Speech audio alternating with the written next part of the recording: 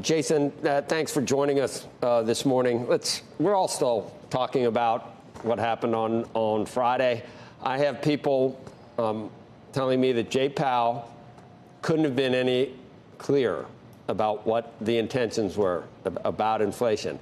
I have other people saying, yeah, but they haven't really had to dispense that much really hard medicine yet. And, when the going gets tough, they're going to probably not be as courageous as they need to be. Where do you stand? I think the Fed is embarrassed, and that's the worst thing that can happen to a public official.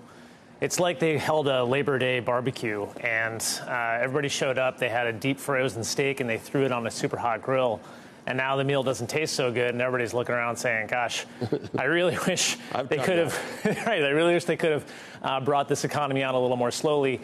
So now they're trying to fight that reality. And I think if you look back at the times when a Fed official was embarrassing or the history is not so good, people are talking about Arthur Burns over and over again. That was an inflationary challenge. Clearly, we had a number of Fed officials oversee recessions. That's been a problem, of course, and is maybe damaging to a legacy, but nothing like letting inflation get out of control like this. So I think they'll stay the course much more than the market had thought maybe on Thursday. We could talk fixed income for the entire interview, Jason, with your background, but you do try to help clients with a total return. Are you seeing opportunities in I don't know, dividend-paying stocks, REITs, corporates? How would you do that right now, and what do you think you can deliver safely to people? There really is a much more opportunity for balance in portfolios in ways that work. So not only is that in the context of asset allocation, where, as you say, fixed income is paying you a lot more than it was. Great. It was terrible before. Now it's less terrible.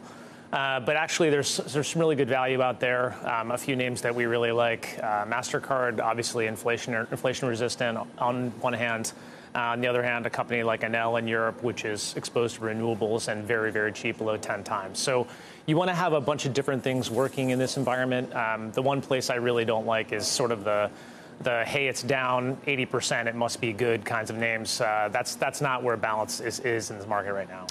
Jason, we had what happened on Friday, and then we had yesterday, which was kind of constructive maybe. Now we're up today. I don't know if it holds. We don't know. But would you take that performance, given what Jay Powell said, and what we don't know the counterfactual, if they had seemed very dovish?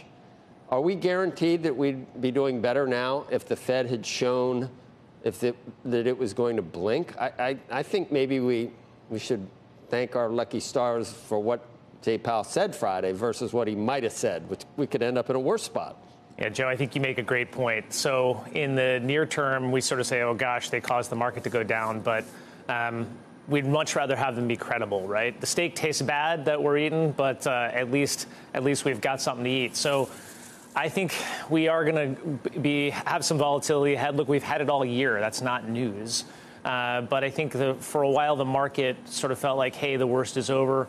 Maybe the worst is over. I'm actually not sure, but I can tell you that the volatility is not over. So, yes, the Fed credibility is the number one thing that this market needs and wants right now, because without that, as they say, you don't have anything else. The only thing I'm a little bit concerned about is now the Fed, certain members, Kashkari as an example, are actually openly saying, hey, we need the market to go down. I think the Fed's really gotten themselves in a trap talking about trying to talk up and down the market. It's just not an institution that's really equipped for that. What would you do over the next week or month for the money that let's say you had new money? What would you do? It's as simple as putting it together in a portfolio that has, again, that balance. So what we look at, for example, in the investment income builder is just a set of global dividend payers, as you mentioned, that are not expensive at all relative to the market, that are going to provide some really interesting income that lightens the load on the fixed income side and really just gives us something where we're not trying to get rich quick here. We're trying to get rich slow, and that compounding is really powerful.